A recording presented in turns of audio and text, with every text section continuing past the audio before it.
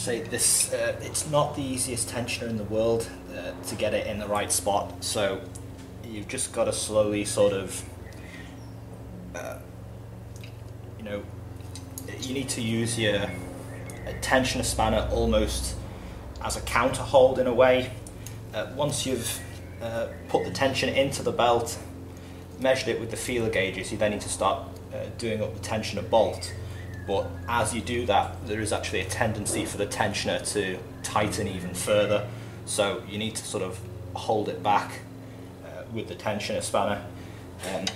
If you find that when you've finished this process you've actually over tightened the belt, meaning that that this is a very loose fit between the pointers, what you need to do is slacken the bolt off, holding the tensioner with the spanner, and wind it all the way back to zero, and restart the tensioning procedure. You can't simply wind it backwards in order to adjust it. You must start again. The tightening torque for the tensioner bolt is 20 Newton meters.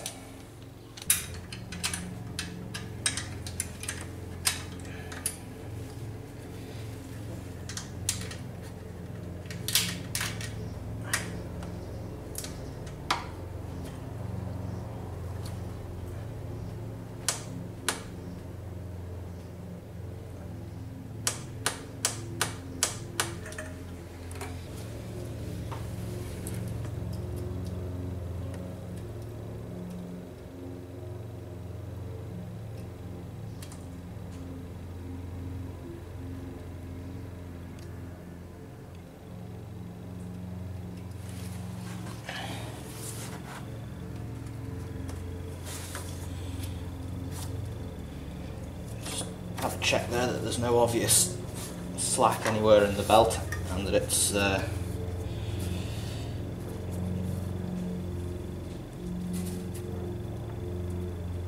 seated nicely, which I think it has. Once the belt's tensioned and you're happy with that, what you need to do is go underneath the car and check the crank is still on its TDC mark. The forces that you're applying to tension the belt are very unlikely to have moved the crank, but it's just best to be doubly sure.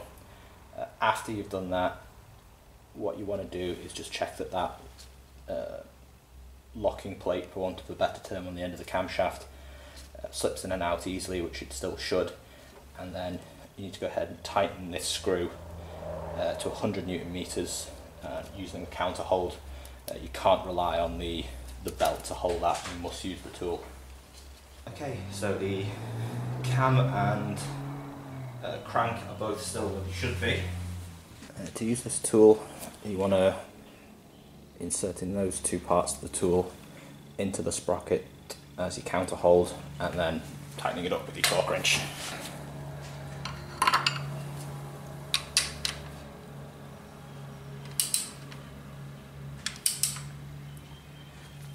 Should say that's an 18mm socket, and the setting is 100 Newton meters.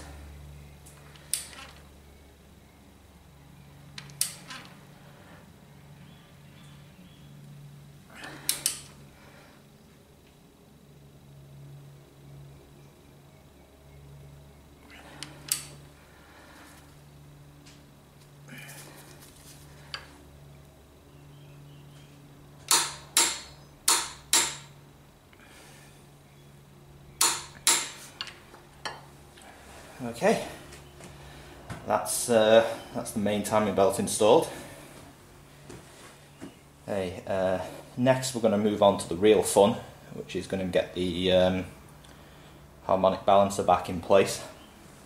Okay, what I'm going to do now is I'm going to go ahead and reinstall the lower outer timing belt cover. There's 3 little bolts with a 10mm socket for them. They need to be thread locked and torqued. I'm going to go with 10 Newton meters. I'm not 100% sure if there's official recommendation on that, but that's what I'm going with. Okay, goes down that way into the engine. That's the lowermost bolt. Not that there should be a problem, or that there is in this case. It's just important to note as you start putting the front cover back on, just keep an eye that there is a reasonable clearance between the covers and the belt, because you don't want it rubbing against the cover in service. There's not any history of that on this engine so far as I know, but I have heard of it in other instances where either things weren't quite designed right, or there's common installation errors, and you end up with the belt rubbing slowly against the timing cover and actually shredding itself. So next we need to go and reinstall the balancer. This is the back of it. If you notice, there's 4 screw holes there, of course the centre bolt. There's also that little extra hole that fits over a small protrusion on the inner timing belt sprocket, so this can actually only fit one way. If you look at it from this side, that there is going to be roughly somewhere around about the 7-8 o'clock position. So in order to avoid the problems I had removing this, well, at least in theory, what I'm going to do is put a little bit of silicone grease on the mating surfaces on the back here. Fingers crossed that will prevent the problems I had earlier. It'd be important to use silicone grease or some other form of rubber compatible grease in case some of this grease should work its way out and come into contact with the timing belt.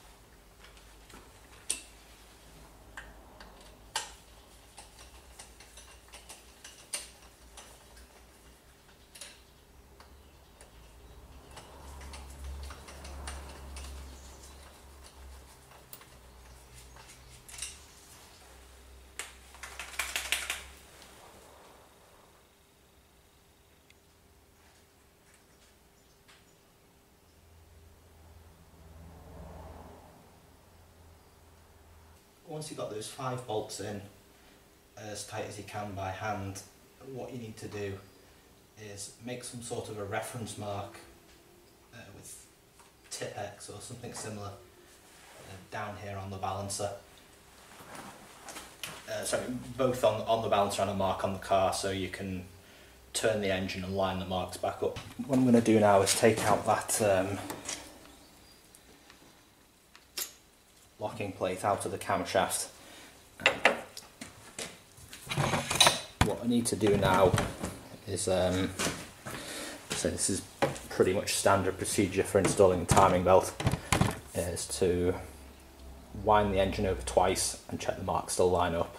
If you overshoot after the second revolution and end up, 2 1/4, 2 1/2, what you need to do is go round not just a third time but a fourth time. It's important to go an even number of times, so that I should say that if you go in an odd number of times, you'll end up with the injection pump half a turn out.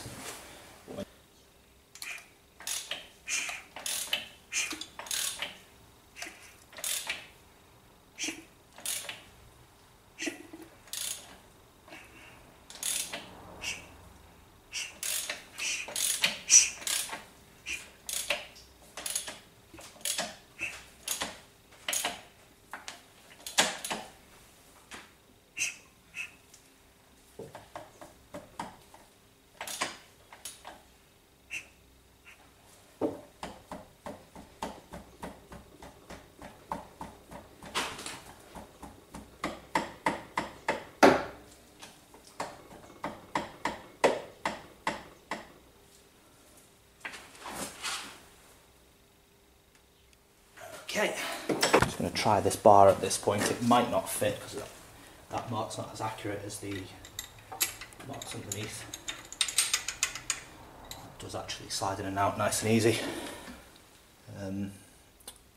What I need to do next is go underneath and double check that the crank is on TDC. I've been underneath the car and checked the position of the crankshaft. It was almost on TDC. Just used a screwdriver on the teeth in the flywheel there to bring it exactly in line. Came back up top. I've checked the bar in the camshaft again. That goes in and out, no problems. So what we need to do now is tighten the bolts that secure the 4 bolts that secure the harmonic balancer to the inner timing belt sprocket, and I should say that's the second task. Firstly is to tighten the centre bolt in the harmonic balancer. Now that bolt is legendarily tight, and you need this Volvo tool that I showed you in a previous video in order to get that done correctly and safely. About 2/3 of the way down between the camshaft sprocket and the water pump is this sort of plastic protrusion there. Inside it's a bolt. I've already loosened it off, not quite enough for it to come out. Let me just double check this now. I think it's an 8mm Allen, which it is. There we go.